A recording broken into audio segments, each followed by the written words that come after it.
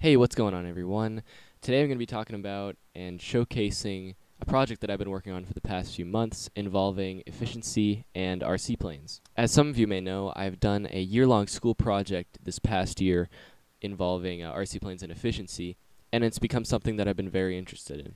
So in the background here, I'm going to be showing some beta phases of this project and some stuff I've done to lead up to the point that it is now. The airframe that I'm using for this plane is actually RC Test Flight's Delta Fighter plane, and originally I had a 3000 kV Blue Wonder 300 class motor on there, and that was drawing a ton of amps, so it would only get on a 2-cell 1600 milliamp hour, it would get maybe 5 to 15 minutes of flight time and would draw about 20 to 30 amps at max throttle. So what I've done now is I've outfitted the airframe with a DJI 2212 or something like that motor that's off of a DJI Phantom 2, and that draws about 7 to 8 amps at max throttle, which in turn obviously provides a much greater efficiency.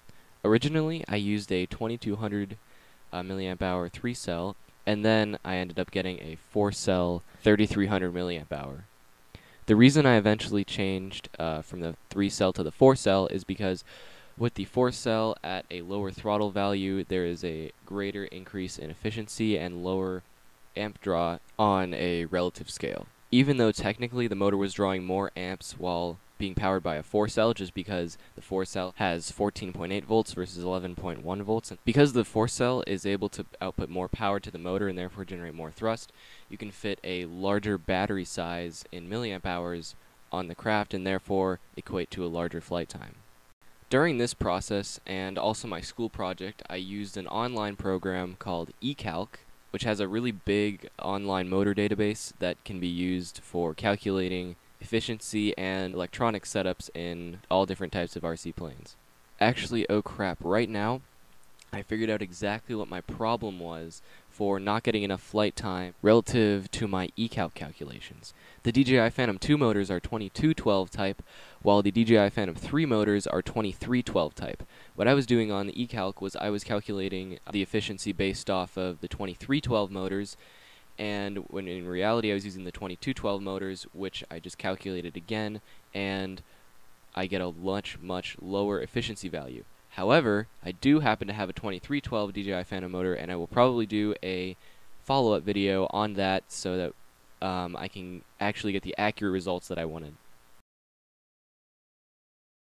So in order to test this setup and gather my data, what I did was I would take the plane out, and for increments of 5 minutes I would fly the plane, record the battery percentage at the start of the flight as you see here, and then after that 5 minutes I would record the ending percentage of that flight.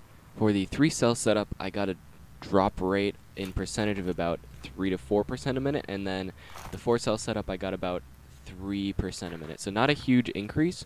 However, that was also using the same motor and not using that 2312 motor that I will eventually switch out. The max flight time that I was able to calculate was around 30 minutes or so, a little bit above 30 minutes with the 4-cell and a little bit below 30 minutes with the 3-cell. And with the ECALC program using the 2312, it promised a 60-minute flight time at 50% throttle and therefore cruising speed. With ECALC, what it does is it highlights in bold, as you saw before, the optimal cruising throttle, and the optimal cruising throttle was at about 50% with 60 minutes of total flight time. What you're seeing right now in the background is footage that I got with the 3-cell battery at a flying field in Nevada.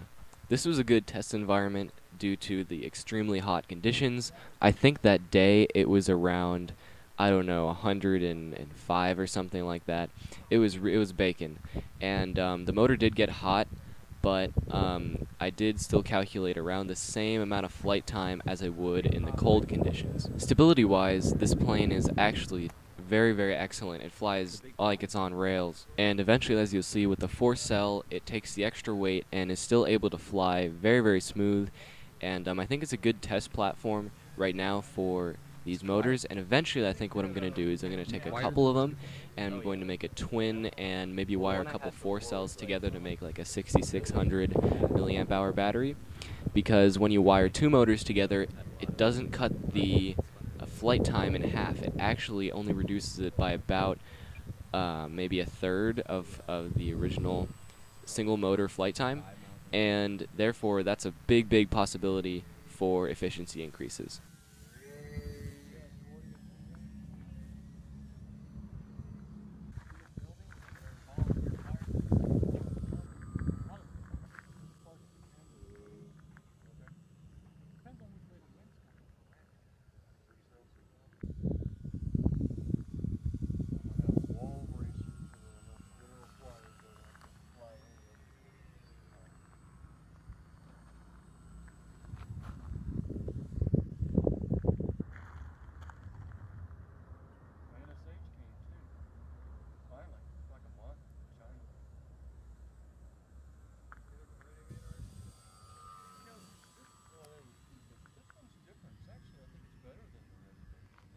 Minutes, 10 seconds.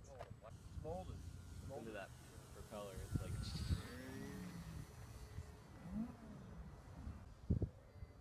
wow. I mean, it wouldn't have a lot of authority, but it has some. yeah. Something like that, it would. That might stab, it might roll it. 5 minutes. Alright. You gonna land or are you gonna? I'm gonna keep going. Okay. You can stop it. What up? Today we have for you a very long plane. It's gonna fly for a long time. Ready? You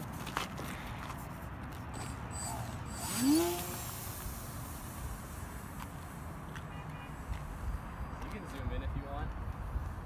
And you can move forward too if you want. Just don't click on anything. So the different thing I have here from the previous clip is I have a 4-cell 3,300 milliamp hour battery on it. It's a little bit heavier, but also a little bit more power. And I calculated at cruising speed, it should, which is around like 50% throttle, it should be able to fly for 60 minutes. And so right now I'm at cruising speed, at 50% throttle. I'm gonna climb here, and we're not actually gonna fly for 50 minutes, but I did record the battery starting at 94%. So we're probably gonna fly it for about, I don't know, 5 minutes here, and we'll see how it is when we bring it in. How long do you want me to film for? How long do you want me to film for? For like 2 minutes, doesn't really matter. Okay. Are you gonna put music over this? Things looks. Do you have a gyro out, or is it just stable? It's just that stable. Also, I'm constantly making corrections. Yeah. But not very big corrections. I think I might have expos on it, so like 30%. So smaller movements mean smaller movements, and then the more I move it, the larger the movement will be.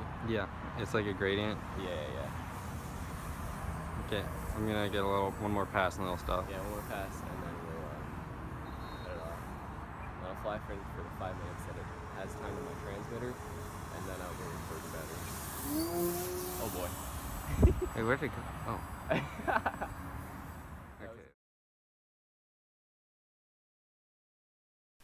In conclusion, this project still needs a little bit more work, but it is overall gone pretty successfully so far. I just need to adjust my calculations and also use an actual timer because, as I said, if you've heard it in the video before, my transmitter timer only turns on when it's above half throttle, and there was some parts where I was below half throttle, and I don't think it was calculating quite correctly onto the second, so I might have gotten more, like a longer flight time than I initially suggested.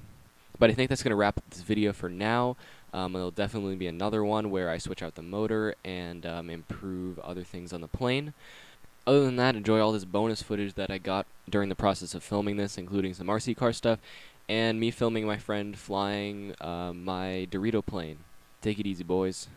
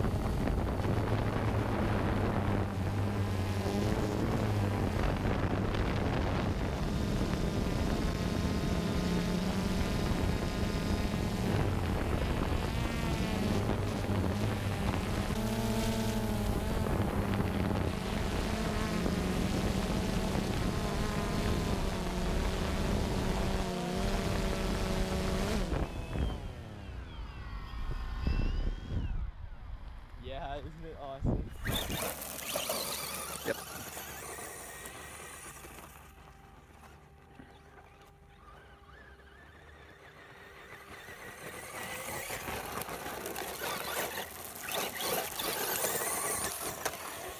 Whoa. Whoa. Ah.